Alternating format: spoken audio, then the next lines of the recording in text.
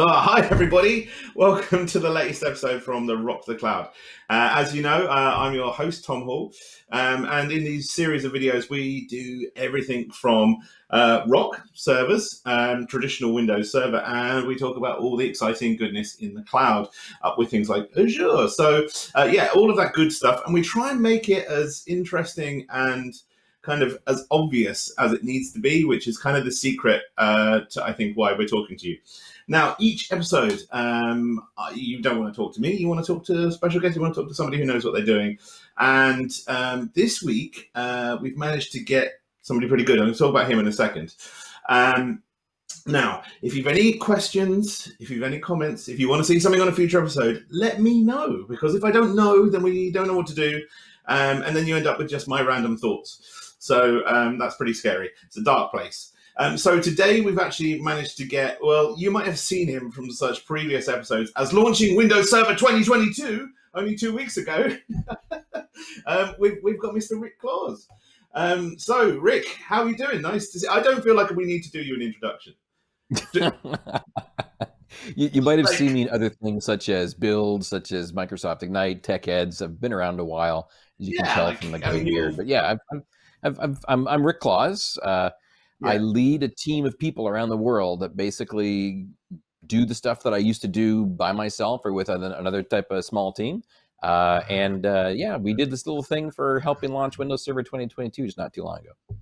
Just a whole brand new server OS. I've got to get this out of the way. I've got to get this off my chest, right? Okay. Hat. What's the story with the hat? Let's just get this out of the way because everyone's gonna like, what is going on? Rick's always got that hat on. What's the story with that hat? Well, you know, the first thing is I'm bald, so I like to have a hat on, keep my head warm. But I've had a hat like this for probably close to 30, 20, 30, 40 years. I forget how long it's been. It's been a very, very long time. When I was a consultant before joining Microsoft, I used to obviously wear the hat to events and to engagements and the customers. And then when I started public speaking, I would also have the hat, but I would have it off. I would have it off to the side. And then finally people started to say, how come you're not always wearing the hat? Like, just relax. And so I started to wear the hat. And then I started doing stuff for Microsoft and started doing videos and training and all sorts of stuff like that. So the hat's basically always on. It's my secret weapon. It gives me extra superpowers.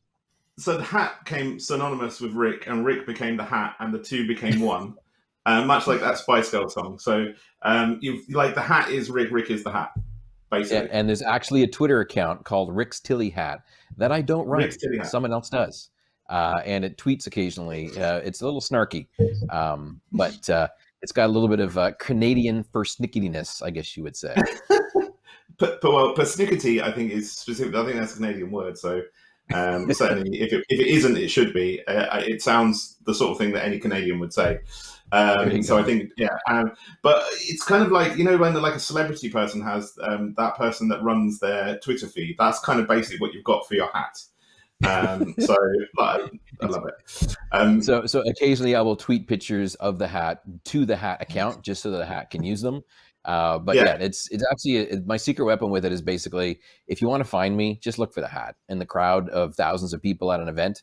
You want to ask me questions. Great for having an easy way for people to be able to find me. The inverse of that is true as well. If I need to make a beeline for the hotel room or for the bar to get my first pint, I take the hat off and I'm just some random 40-year-old fat balding guy at Microsoft. So it's perfect for camouflage. Just turning 40 myself, I know exactly how that feels. Today, Rick, we're going to talk, because obviously Windows Server 22 WS 2022 it's just launched. But one of the things that kind of struck me when I watched all the footage and kind of reading about kind of what's happening, it's kind of like the first proper hybrid cloud OS that we've kind of done that's properly just like you know, out there saying that it is that, not just that it can be used in that way if you do a couple of these things. It's like, and it, you know, what we're actually saying is there's now a whole solution. And the other thing that I really found interesting was actually Azure Stack HCI. And then within that, there's that sort of divergence between Windows Server HCI and then Azure Stack HCI. And the kind of like, and it's confusing, right? So we're talking hybrid. There's lots of different versions of things, and within that, there's Azure Stack HCI and other HCIs and all this kind of stuff. So that's what we're going to talk about today, I think, isn't it? I think that's the way to go for sure. You're kind of poking at all the edges of stuff as the operating system has evolved and as things has evolved. So there's only certain things that I can share about that whole evolution and how it was all planned. It's all there. But the Windows Server 2022, I definitely agree. It's the latest incarnation of Windows Server that does have a lot of tie-ins, but not requirements to go off and be enabled even stronger and better and cooler when you tie it into an Azure environment, but it completely works without it and can work and do different things. And then, as you alluded to, Azure Stack HCI is this other kind of thing that I hope to be able to demystify for you as well. But the best thing is Windows Server 2022 and even Azure Stack HCI, it fits in your current environment. So if you're running 2008 R2, you shouldn't be, but you probably are somewhere over here and over there. It can fit in there. It's your next natural migration path towards it. If you're running 2012, 2016, 2019, it just kind of all happens to fit in there nicely and gives you this more modern connection point to it. And are we allowed to drink during this show? Just want to clarify that. We thoroughly recommend, being British, we thoroughly recommend drinking at all times. So I will just mention that this is coffee. It's not tea, and it's also not beer, but it's in a beer mug. Just to clarify, that's a beer mug. So I did think it was. It's kind of over in Europe. We've kind of got like Oktoberfest going on, kind of now. Oh yeah, and that's kind of almost like a German-looking beer mug. So nice Stein. Could yes, be. Exactly. So, well, I think that thing that I poked at, that adaptability piece of hybrid. Let's start by talking about what do you think the biggest changes are with Server 2022 and hybrid? What how are we making it more hybrid? Because I think that's right. I think that's probably a place where we should start. Okay, so from its simplest terms, as I mentioned, Windows Server 2022 fits inside of your environment right now, no matter what version you have. It's a great destination to upgrade and get into that latest version. You procure it the same way you would purchase it any other way, from an OEM reseller, from a large account reseller, whatever it happens to be. You just simply go off and you license it. It does require CALs to be able to go off and touch and use those services like any other Windows Server product that happens to be there. But as I mentioned, it's got functionality that's obviously designed for on-premises and give you advantages just if you're on-premises. But when you tie it into the cloud through the management tools is the main way that it does it. It gets this extra functionality and extra ease of use to bring in solutions that fix it. And that's where Windows Admin Center comes in. But we'll save that for another episode because we're focusing this one on the operating system and on Azure Stack HCI. But it's the first thing people always ask me is, what are some of the things that are new inside of Server 2022? Sorry, Windows Server. Well, I was just going to ask you that. Yeah. I mean, first of all, the thing you need to get used to is, for gosh darn sake, trying not to use profanity right now, Windows Server Core. Yeah, I mean, I do have one of these buttons that just let me do, but I don't know if it's going to work. I want to have a go at that. I want to have a go at that. So, 3, 2, 1. I don't know what. Gotta get me one of those buttons. I gotta get it's the best thing. They become standard issue if you're in my kind of job, so it comes in quite handy. Yeah. But can you use it when people use like competitor names and like competitor do you know what I mean? VMware. I love it. That is, we'll leave it at that. It probably freaked out the audio guy a bit much when we wouldn't go off and use it. But so the main thing I want to call out is simply there are as I mentioned, there's functionality for when you're on-premises stuff, but then you connect it up to Azure with Windows Admin Center. But even some things like some enhancements that we did, we focused on security as one thing to obviously bring into the environment. And so we've now tied in and brought in some technology like we called, that's part of the industry. It's at the chip level, at the firmware level on the boxes for a secure core. So you now have access to secure core functionality down the chip level, beyond the firmware, to protect you from ransomware, built into Server 2022, which is absolutely good. Some other goodness that's there from a new functionality perspective that will help you inside your environments. Again, not necessarily this hybrid piece, is SMB compression being able to be turned on. So with modern clients, Windows 10, Windows 11, you can turn on at the server side literally a checkbox that makes it so that the server does compression when it transfers large files between those two systems, and it's completely transparent in the background to save you some good bandwidth to it. But this is so weird to me, because Rick, I'm like a fanboy right now, because I watched the launch 2 weeks ago, and you said one checkbox, and and you're saying it again on a podcast that we're talking. This is brilliant. Okay, right. So I'm not going to say. I just let you talk. Yeah. So the other part that's kind of interesting is there's some new functionality that's come into play with the new variation on the operating system, which is called the Azure edition of Windows Server 2022. And I want to clarify this and also simplify this.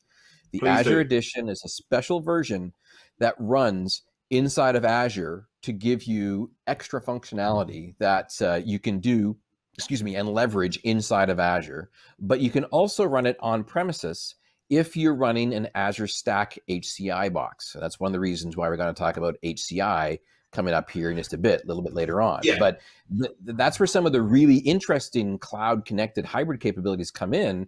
And the coolest one that I think is really neat is this thing that's called auto manage and hot patching. Auto manage and hot patching is basically a service that Microsoft has up inside of the Azure space that'll go through and think of it like the oil, like I would call this oil check, oil lube and filter on your car, on your lorry. Right? It's keeping the servers online, keeping them happy, updated, patched, monitoring logs and stuff like that. But you can subscribe to the service that's inside of Azure that does that for you inside Azure, obviously, but then also in your on-premises world, if you have Windows Server 2022 installed and working on an Azure Stack HCI, you can basically turn on what am I calling it?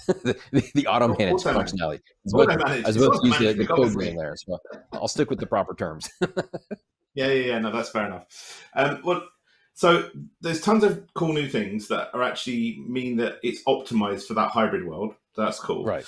Obviously, and we're not going to go into it heavily, but for me, like Azure RoK is that little bit of magic as well. That means that we can now have on-prem, because I think that's really important for our audience, is understanding how the on-prem bit works in the same environment as the Azure cloud piece. And that's the little kind of, I want to call it a widget, but it's not a widget, but it's a little bit, it seems to me like it should be a widget, but it's that little bit of magic that's allowing those policies to work and then kind of all join up, and then you can manage it, right? So we've got Azure RoK, and I've done a great job of explaining that from previous episodes with thanks Thomas Moira for explaining that, probably a lot better than what I did.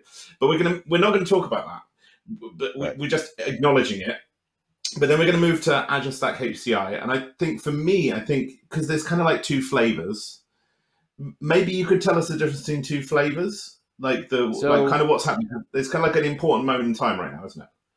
Yeah. So the main thing to understand is that Azure Stack HCI is an operating system that is designed to be in a clustered environment that has at least a couple of nodes on it for redundancy purposes, but then it provides you services like a hyper-converged infrastructure. That's what HCI stands for. So you need to have, as they say, you want a PES dispenser for VMs to be able to just spin up VMs as you need them. That's what Azure Stack HCI can do very, very easily using Hyper-V as an example. For the hypervisor, you need to have some fast high-end storage that you want to attach up to your VMware environment and your vSAN or your HCI cluster or a SQL Server box, something like that. Azure Stack HCI has that super fast storage that you can now expose to the other world. That's why it's HCI.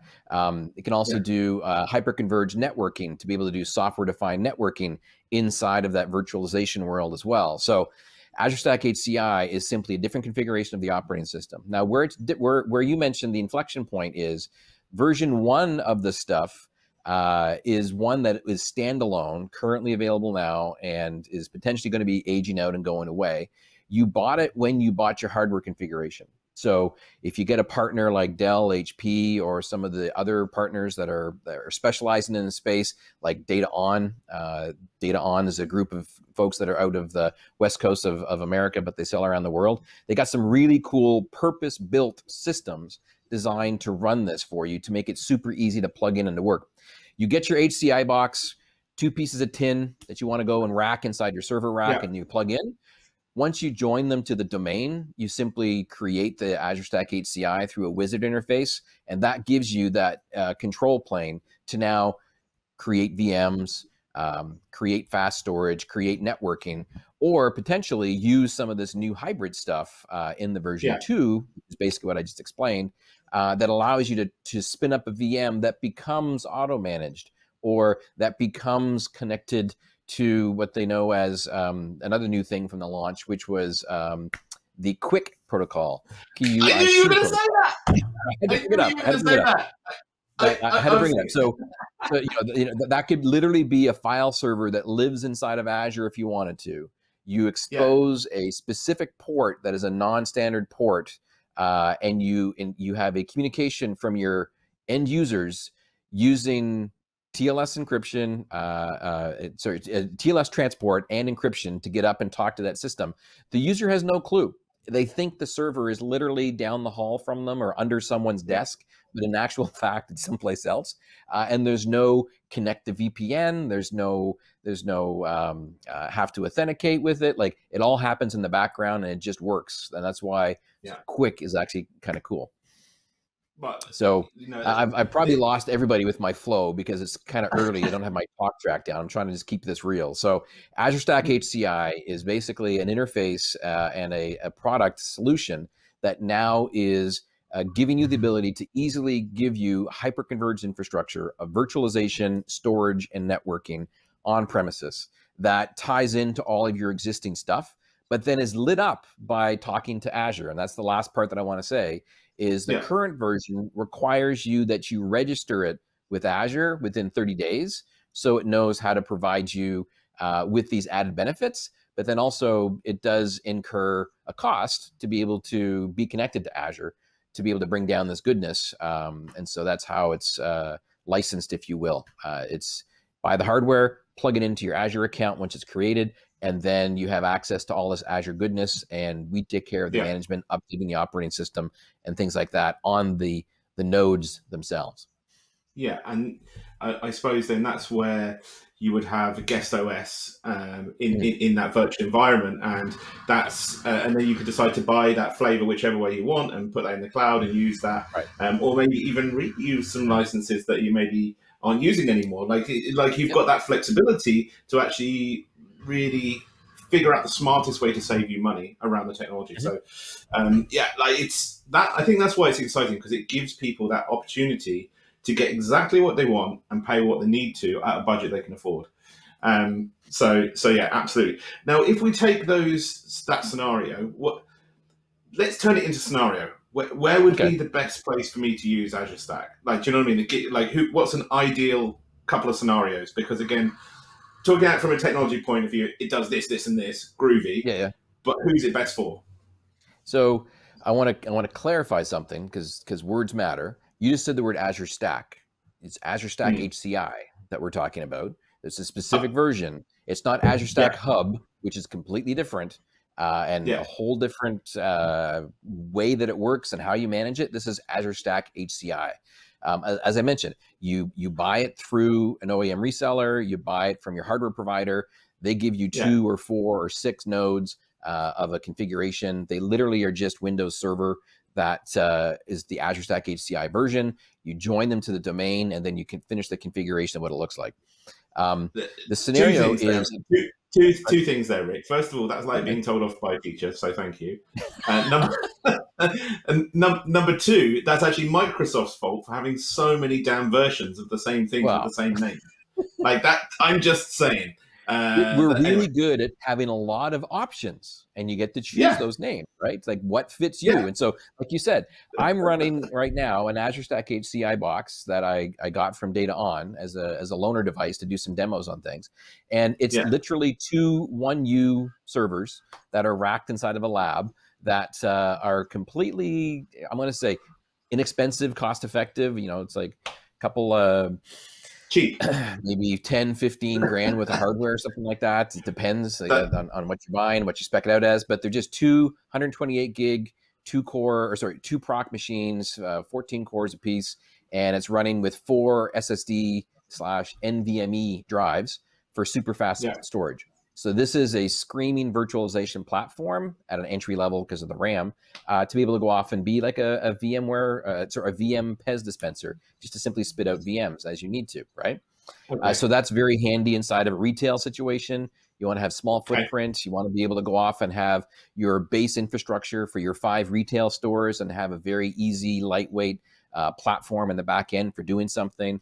This could be a branch office configuration as well. Could even be like a main office for being able to do things too. They also sell versions of this that are ruggedized that could be off the back of a truck if you wanted to for Azure Stack HCI, for hardware platform. You could also run it in a way that it actually is extremely portable, like 2 desktop systems with a USB cable between them as a way of being able to okay. function as a cluster to be able to provide virtualization platform that runs these VMs in a highly available way in case one system happens to fall down. This isn't new technology. This is stuff that's been around Yeah. for a while, and it's simply packaged together in a way that makes it super dead simple to use and to manage.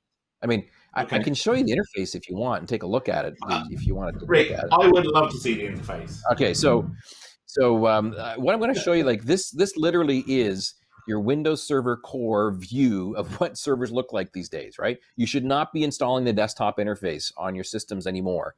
And so this is my server console for my control plane of Windows Server 2022 running and talking and managing an Azure Stack HCI environment. And so this is my particular box. It's called rclaws-WAC for Windows Admin Center. I'm actually going to exit out to the command line for it because Windows Admin Center, which ties into all of this, is managed through a browser. And so Okay. this is Windows Admin Center talking to a couple of different nodes of Azure Stack. And so you can see here, there's node 1 of modinfra-n1, and there's also node 2 of that particular box. And then there is the actual Azure Stack HCI cluster that's installed on top of those things. So if I just look at this from a management perspective, this is Windows Server 2022 as an example. If I connect into a particular box, web interface, super lightweight, super easy to be able to go off and to see what this looks like. And it gives me good tombstone information of performance, how much RAM's being used, the configuration, how much hard drive space, all the basic nuts and bolts you need to have to be able to have your system up and running. And you can even have nice little graphs and pictures in case you want to show those off to your friends, what they look like. They're up and running to say this particular box is working. But the magic of the hybrid piece that we've been talking about all this time for Windows Server 2022 is all over here on the left-hand side. It's all the stuff that is talking about being able to configure easily, one click, let's configure a backup in the cloud with Azure Backup. Let's go in and make a bottomless file server with Azure File Sync as an example. This all ties in from a user interface to really simply set this up without you having to dive into the Azure portal and go through all these massive screens to be able to configure it. We just like literally have like an easy button, if you will, to be able to go off and configure it because you've associated this particular box with that particular install for Windows Admin Center, talking to a Windows Server 2022 box. In this case, it's an Azure Stack HCI version of that box. So the only difference between looking at this or Azure Stack HCI is changing to the cluster view of the clusters that have been registered. And then there are 2 clusters in my demo environment here. One of them is called Docs Media, and one of them is here, the hybrid system. And the hybrid system, again, connects up to it and needs to wake up like the rest of us here first thing in the morning, so spin some things up. This interface will give me access to the cluster view of both of those nodes together providing a service. compute, storage, and networking. And you can see here that I've got a couple of different views that I can take a look at. How much memory is being used out of the total amount?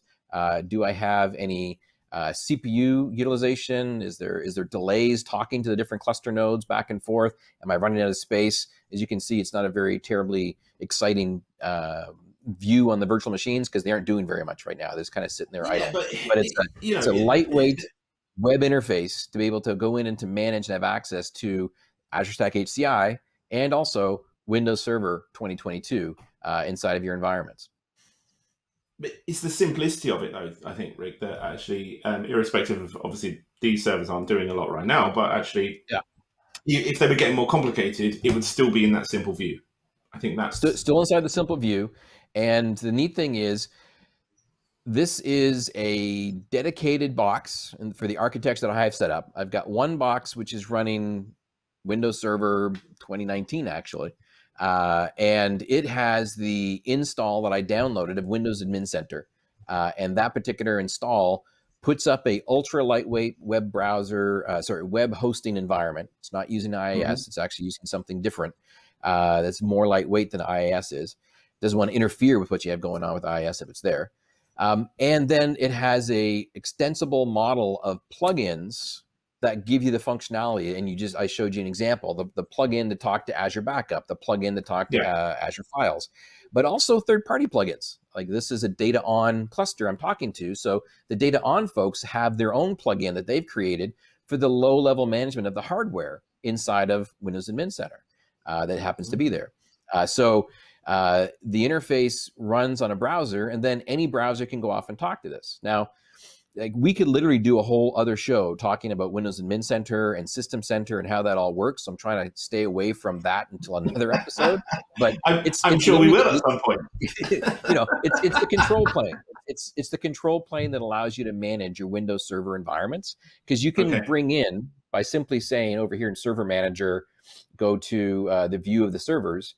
You can go in and say add, and then put in the name of a server, search your Active Directory for your 3 or 4 servers, your 12 servers, your 150 servers you want to go off and manage.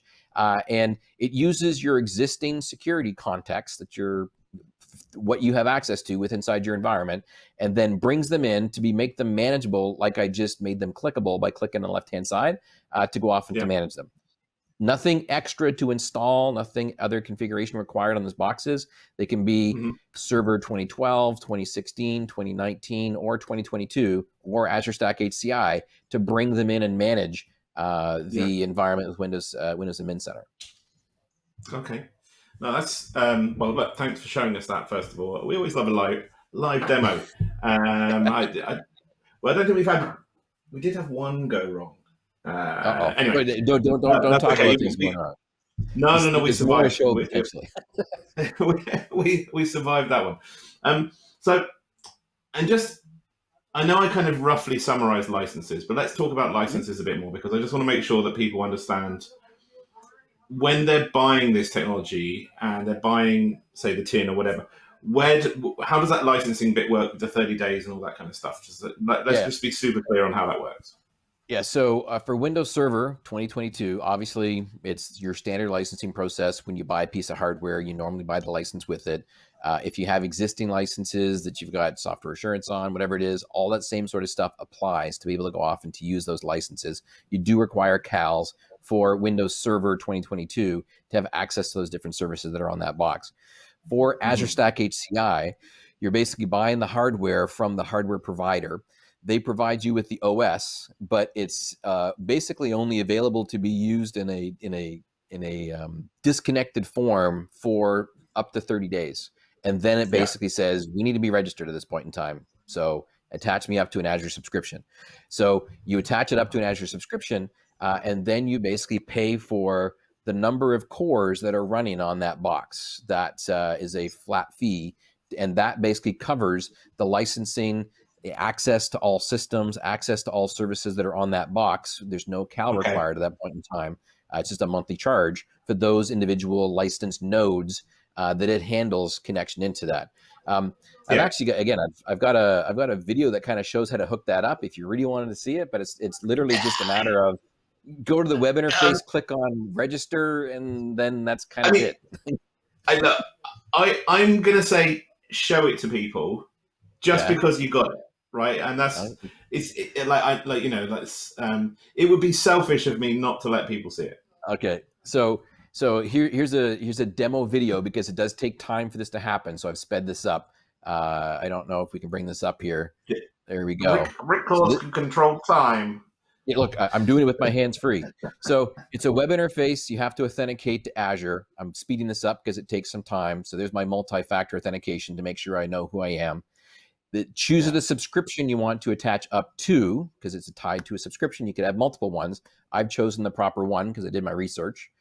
Once that's been connected with Windows Admin Center, it basically creates an application inside of Azure that this particular box is known for from this point forward, because it has to interface with Azure on your behalf.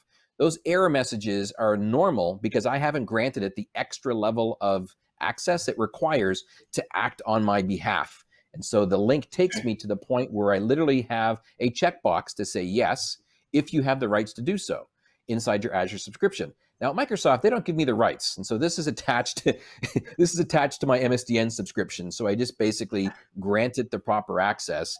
I get the green check. You've only $146 in there. I'm a bit concerned about your I know, I'm going to run out pretty soon, so I got to watch out for that, right? So I'm just going to pause the video here to show you this. You can see the granular rights that are required for Azure Stack HCI. There's nothing hidden here. If you need to, and you don't have access to the Azure subscription, you can take these requirements and show them to your security team, and they can grant you the proper access, and then you're able to go and function. This point forward, this Windows Admin Center has the same rights that I would have as I'm authenticating to it inside that box. So good to be able to see that experience of hooking that up. That basically registers it. So now all of my options on the left-hand side that I showed you, Azure File Sync, Azure Backup, that sort of stuff, that's now all going to be enabled. Now, the registration part is simply connecting it up to identify the proper service to go to. But you now have, as I mentioned, this hybrid center that you can now see. And this is where you talked a little bit about the Azure Stack, sorry, the Azure Arc piece as an option to have this kind of connection and understanding this hybrid capability. Azure Arc, we'll talk about that just briefly here when I do this setup. It literally is a matter of install an agent. It's a framework, actually. Thomas will do a better job explaining this, but I like to conceptually say it brings down a component that uniquely identifies the virtual or physical box that you want to bring into Azure to get the Azure functionality of logging, monitoring, policy, like that. It's kind of like, I'll let you use that term. I don't want to actually say that. It's possibly as simple as a widget, yes, but it gives you visibility inside of Azure to be able to do it. So I'm turning one of my nodes, installing Azure Arc on it, and you can see here I simply give it a resource group to where they get the visualization of that server appears, and then where it happens to live inside of my data center, because I care about data residency as an example. That literally is all it takes to set up an Azure Arc environment. I have to install Azure Arc on both of my nodes of Azure Stack HCI to have full functionality of management and monitoring in a health environment for my Azure Stack HCI boxes. And the last part of this, I believe here, if I go up to the cluster side of things, with Cluster Manager, this is the part is registering the Windows Admin Center with Azure Stack HCI inside of your environment. And this is here's the button. Over here in the right-hand corner under Azure Connections says not yet registered. As I have connectivity, I literally click on register this cluster. I choose where it's going to visually be inside of my subscription. I click on the registration button, and then the magic of video, I've sped this up because it took about 15 minutes to actually take effect. It'll come back with you're now registered. And now I'm licensed correctly, and it's monitoring correctly inside that environment. So this takes a little bit of time, comes back here with the fact that you're now registered, and you're good to go for the added functionality that comes down. From this point forward, the operating systems of the two different nodes are now managed by Microsoft, and that's part of what the fee is for. And you're now able to go off and to leverage all the goodness that is the hybrid capabilities of Azure Stack HCI, just like there's hybrid capabilities of Windows Server 2022. So here inside the dashboard, you can now see this is what it looks like for my Azure Stack environment. I've got my Azure Stack HCI grouping. I now have my 2 boxes that have been added and are now being monitored by Azure to make sure that they're in a healthy state. And that is as thrilling of a demo as I can give for how to register and license your Azure Stack HCI box. Well, it's pretty straightforward. And what sort of dawns on me is actually, because we're going to do a separate episode on Azure RoK with Thomas, as you've mentioned. But actually, all these little bits and components are actually part of the same thing. So it's not like Azure RoK isn't a separate thing. It's part of the story that makes HCI actually work properly. And actually, yeah. as like I've gone on this personal journey with talking to experts like yourself, and actually talking to you guys has actually made this a lot easier for me to understand. So A, thank you for that. And B, like, it's fascinating to see actually how it all kind of interconnects and works together. We're literally at the point in time where everything is kind of coming together, and it's a matter of one last step that you have to connect them just to make sure that you associate the proper pieces. So to kind of step back, Windows Server 2022 doesn't need to be registered to Azure, but if you have Windows Admin Center and you bring it into Windows Admin Center to manage it, because it has a much more modern interface for managing servers using Windows Admin Center over top of the native tools like MMC, that gives you added functionality. Bringing in Azure Arc onto those boxes gives you visibility inside of Azure and gives you the ability to go in and to now monitor changes, look at event logs, security things, apply policy down to those boxes. That's that extra bit of glue that brings extra functionality to Windows Server 2022. The last piece is if you need to have resources that you can use inside your environment and you want to be able to manage them effectively as a highly converged infrastructure, that's where Azure Stack HCI comes into play, which then again, tie back up into Azure for added functionality, but gives you the ability to carve up virtualization chunks that make up machines, gives the ability to go in and to provide storage that's highly available and also highly super fast for your resources. That's what Azure Stack HCI gives you. And it's all managed with this one umbrella of this modern tool called Windows Admin Center, which then further makes it easy to go and leverage some of these cloud hybrid solutions to make your job easier and solve your pain points on premises. That's about as succinctly as I can bring it together. No, it's perfect. It was like a recipe for a cake. Do you know what I mean? Like that I thought it was perfect. Look, we've delved into it a bit, and unfortunately, we're going to have to let you go soon. But before we let you go, we've got fun bits to do first, so we've got to get the fun bits in. So, and I don't like to do too much techie talk all in one session, right? Okay. Okay. So I'm just kind of keeping an eye on time. But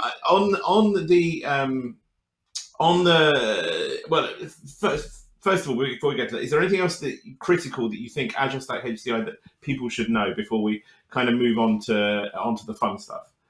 Well, first of all, you can go and install this and try this out and kick the tires and see what it looks like if you want to. A good friend of mine, probably know him as well from the online world and doing videos for Microsoft, Matt McSpirit, has done some great stuff to create what they call an evaluation guide that walks you through how to do an install of Azure Stack HCI and how you can start to leverage it and use it entirely in a virtual world. So if you have a machine that you can do virtualization on that has 100 and some odd gig of RAM, if you need to have that much to be able to try it out, you can get away with 64, maybe even 32, just to evaluate it. He's got a setup guide that allows you to try this out to see what it looks like. I suggest you talk to your OEM partners and hardware vendors to understand if they have specific Azure Stack HCI versions of their hardware components. Again, a big shout out to Data On as an example of an innovative company that's doing some really cool stuff with really cool form factors. The big boys and girls have them as well with HP and Dell and Lenovo and stuff like that too. It's literally an appliance that allows you to attach up into Azure that then allows you to go off and to start to provide virtualization, storage, and networking in a managed way that then ties into the Azure goodness with those subscriptions to be able to go off and have extra functionality. go off and try those out. I do have one more thing, but I think you might be asking me a question about it, so I'm going to wait till you ask me the question. Well, I was going to ask you, because I remember seeing Bernardo Caldas. He obviously kicked off the server launch a couple of weeks ago, and he mentioned some accreditations. Now, for me, this is big news, right? Because we haven't had accreditations for a little while. So I think it's like AZ 800, 801. Could you tell us a bit about those and why that's important for everybody? Yeah. So yes, for the first time in 7.5 years, there is a new role-based certification. It's no longer a product-based certification like the old ways of doing things. That's one of the reasons why it's taken us so long. Second reason is also, it's just the convergence of these technologies that make it so that it's the right time to have a role-based, hey, I manage Windows servers. I manage them on premises and I manage them inside of Azure. And so the server exam that you're talking about is the Windows Server Hybrid Administrator Associate Certification, if that makes sense. It just rolls off the tongue. We let marketing come up with the name. I don't know why, but that's how it kind of came off as far as the name of the certification is concerned. It's now available from a beta perspective to get ready to try it out. He announced that it's now available. It is available for details at aka.ms/WS Hybrid Admin Exam Guide. It just rolls off the tongue.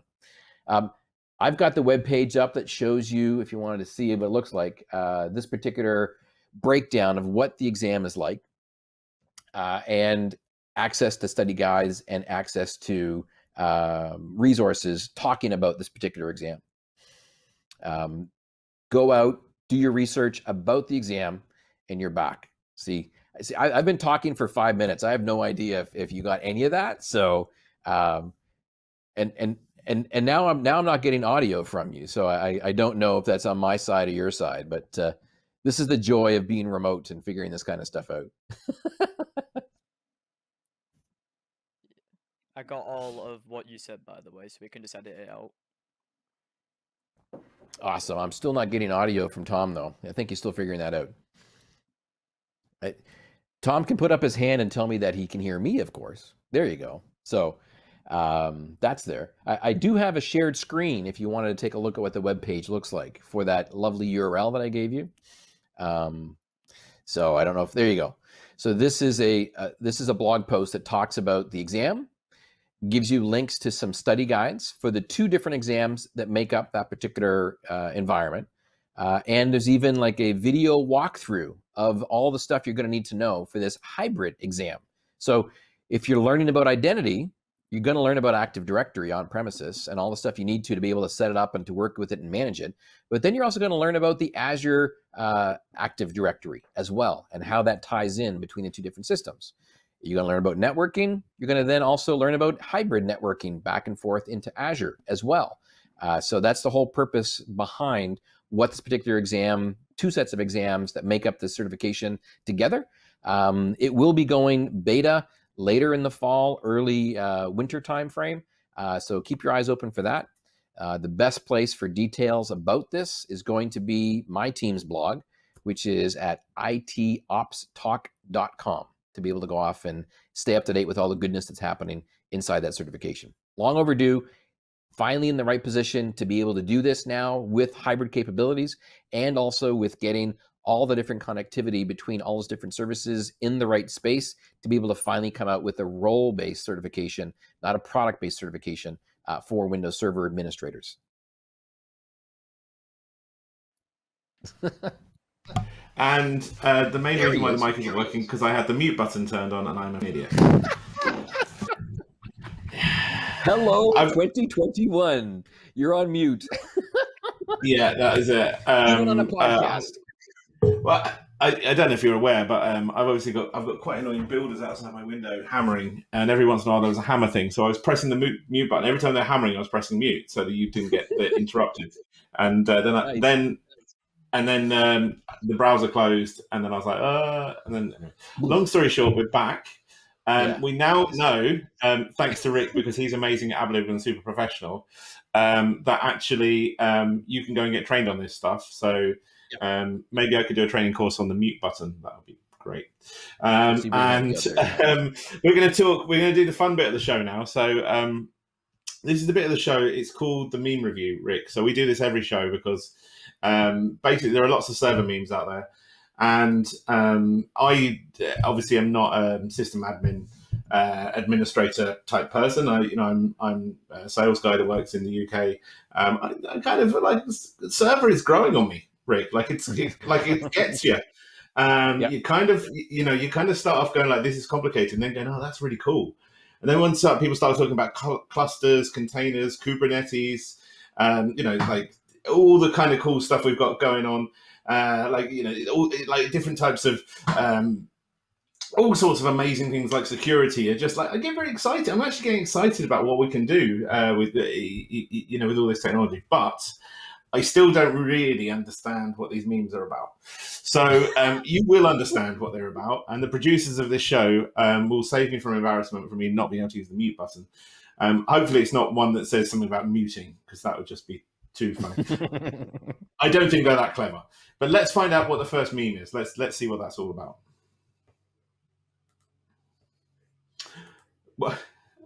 What Rick, what is this saying to you?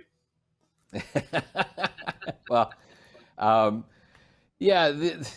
Microsoft is known as compatibility kingdom, because we bend over backwards to make sure that we make everything as backwards compatible as possible. So I literally have used every single one of these different connectors just to be able to get to a particular end device. So you can literally see on there a parallel connector talking to a VGA, talking to a keyboard connector, eventually talking to a USB key. So it's all happens to be so that's like a USB PS2.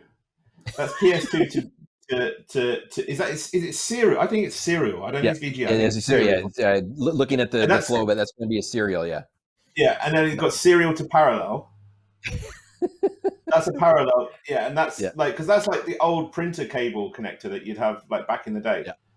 All this to be able to get access to the favorite pictures of Ned Pyle's dogs that he keeps on his USB key. Well, we all know Ned Pyle's dogs are, and those pictures are in high regard. So anyway, so that is, there is no such thing as not compatible. And that's true. I think that's actually right. What's even more interesting is this is on a rack mounted server. So this would have to stick out the back of the rack because it's so long. it would stick out the back of the rack. It's so long. But the only thing I can tell is this is not in a server room, because that is a lovely piece of walnut dash that they put up on there. So that's, I know many customers that actually use their server room still. So no, that's fair. But look, in a microcosm of, I always say this to people, because people say to me, oh, look, because sometimes you get like, I'm digressing a little bit, you might get like Apple fanboys, or you might get like people say this. People say, like, why do you love like Microsoft? Why do you love that, right? And for me, it's actually about choice. It's, like if like whatever flavor you want, you go get it and do it your own way and figure it out. And that for me is exactly, this picture epitomizes that ability to be able to do whatever you want with a Windows ecosystem right there. That's beautiful, as far as I'm concerned. Right. Okay. So we're gonna do meme number 2. So forget that meme. Yep. Meme 2. Oh, is that hammer? Harder reset. Jesus. Oh, when I got it, when I was learning about this industry, my dad actually used to be a professor at university, and that's how I got introduced to computers way back when. And he always used to tell me about what he used to call a BRS reset. Have you heard of the BRS reset before? BRS. What does the BRS stand for? Big red switch. Big red switch. You can turn around to the back of the PC and just turn it off and then turn it back on again as a hard reset or a BRS reset. And as opposed to a soft reset, which is just the three finger salute, control delete. So this obviously is definitely a harder reset for sure, because just take a freaking hammer to it and that definitely resets the box. I would actually use this more so for drive and data protection destruction, right? You're decommissioning a server, got to have a whole bunch of old hard drives got to worry about. Yeah. That's when I would take the harder reset tool to go in and make sure that data is not recoverable anymore. I think that's essential. It's for me, it's like a BFG in Doom or something, right? This is like the BFH. It's the BFH hammer. Nice. Well, that's what it is. So harder reset. Anyway, perfect. So we all need a hammer. Sometimes it's hammer time, and you need a hammer. So that's when we need a harder reset. Perfect. So look, let's just summarize real quick. Look, HCI. HCI is really the convergence of hybrid and infrastructure all happening with everything you need. This is the moment in time where Windows Server 2022 is landing with all of these things available to give people every flavor of what they want when they want it. And so you were saying that people have got to get the right thing at the right time for the right scalability of what they need. Is there anything else in there that you think people should know, or that you're leaving thought on Azure Stack HCI? What's the Rick wisdom? Yeah, so you alluded to it beforehand. I think it was before you did the mute. Maybe it was after you did the mute. I forget when it was. But so Azure Stack HCI is the piece that allows you to connect up into Azure. It allows you to manage your systems. It gives you highly available capabilities. The one part that I didn't talk about as of yet, which is just kind of there just to kind of blow your mind, services coming down to Azure Stack HCI, not just you leveraging services from Azure, but you mentioned the K word, Kubernetes. We've announced during the server summit, and also we talked about it during other things leading up to it. So this isn't any news. Azure Stack HCI gives you the ability to deploy a fully managed Azure Kubernetes services from Azure on your local box. So you now have Kubernetes that is completely managed for you, that you can now deploy for your development teams to go off and explore how to do containerization, modernize applications. You don't need to go and read 17,000 different web pages to figure out how to stand up your own on-premises Kubernetes implementation. You literally deploy Azure Stack HCI. You then bring down and install through the web interface. You install Azure Kubernetes Services, or AKS, from Microsoft on top of it. And it's the exact same view and capabilities of what you saw up inside the Azure world, but it's on premises for you there. That's the cherry on the cake, if you will, cherry on the ice cream, to say why take a look at Azure Stack HCI. It's not just virtualization. It's not just storage. It's also these new services coming down that you can now run on premises, but still have connectivity and management capabilities back in the Azure world. See, I knew this was going to be a great episode, even though I managed to mute myself, I managed to turn off the connection, and the video got lost. I knew that I was working with a professional, and Rick would be able to fix this for me. So, nice. Look, Rick, thank you very much. Everybody, thank you for tuning in to the latest episode from the RoK to the Cloud. I think you'll agree, we've been very, very lucky to have Rick Claus with us. That's which way do you spell that, Rick? C-L-A-U-S, just like Santa. Rick Claus. Yeah, just like Santa. And you know what? Rick has delivered. That's all I will say. Thanks very much for tuning into this episode. If any of you watching want to find out a particular thing or talk to an expert about a subject around server, please do drop us a comment or get in touch. You know who I am. It's not a secret. But feel free to get in touch and tell us what your question is for the RoK to the Cloud. Thank you very much today. And Rick, it's been a pleasure having you. And I'm hoping we'll see you again soon. Nice. Cheers.